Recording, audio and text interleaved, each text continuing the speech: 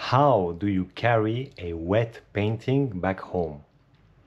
That's the question that kept coming back in my mind when I considered starting plein air painting.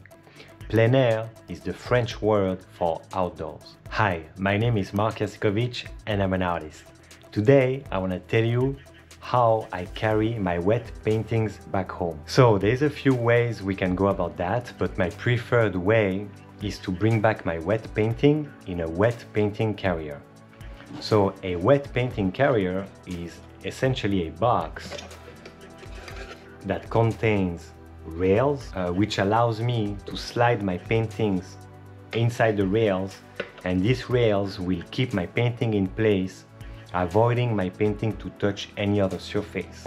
In these boxes, these two first boxes that I built are made of wood with metal hinge. They allow me to carry 4 wet paintings. I built another wet painting carrier made of wood, which allow me to bring back 6 paintings. These 3 boxes that I first built were very sturdy, very solid because it's made of wood, but it appears to be way too heavy and bulky in my backpack, so I didn't like that. The last one I built before today, because that's what we're gonna do, I'm gonna build another box for you so you can see my process. The last box that I built and that I've been using this whole time is this one. So it's uglier, but this doesn't matter to me. It's made of plastic. I will put the exact name of that plastic on the screen. And this box allows me to bring back also 4 paintings. It appears that this box fits perfectly in my backpack, but in order to optimize each time what I carry with me in my plein air paintings, one of the main goals is to make my setup lighter and lighter. So this box is very nice, but it's slightly too thick. And I realized that when I go plein air, I haven't got the need to have 4 panels inside my wet painting carrier.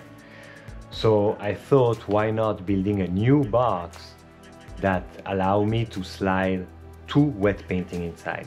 So that way I can reduce the thickness of the box. So this is the box that I built today, here.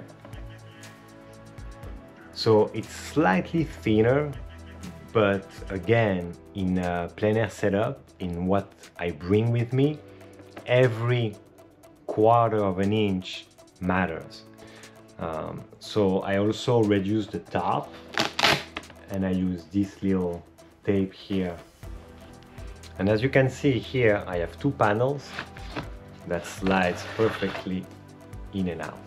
Once they are in the rails, they won't touch any other surface. There we go. Without further ado, let's go directly into the build. So that wet painting carrier is basically a box with rails that allows me to carry 2 panels without scratching the paintings. The size of the box will depend on the size of my painting surface. In my case, I mostly use 9 by 12 panels, so I built my box slightly bigger than that. Ideally, the box will be made of 1 element only and folded together, but doing so is riskier. So I rather cut each element individually and glue them together. This allows me to make adjustments in order to make sure the panels slide correctly in the box. This step is crucial.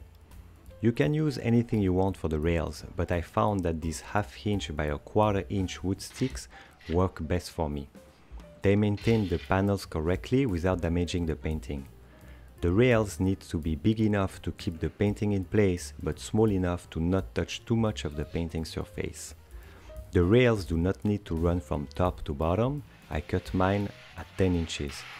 I glue first the rails on the depth side of the box, making sure the space in between the rails allows my 2 panels to fit in without being too tight. I keep sliding the panels to make sure the measurements are correct. When everything looks good, I glue the rails on the back side of the box. Here I'm just adding 2 duct tape pieces to reinforce the inside. I then add the front side of the box and let it dry. Adding a light weight onto it to make sure everything stays in place.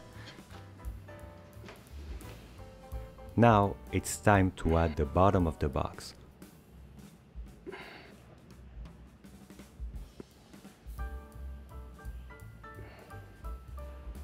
Once this is done, I can remove any excess plastic with my cutter.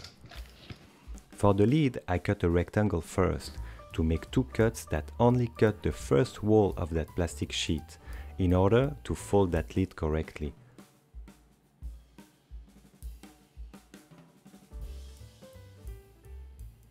Then I'm adding some piece of that hook and loop fastener on the lid and on the box in order to keep it closed.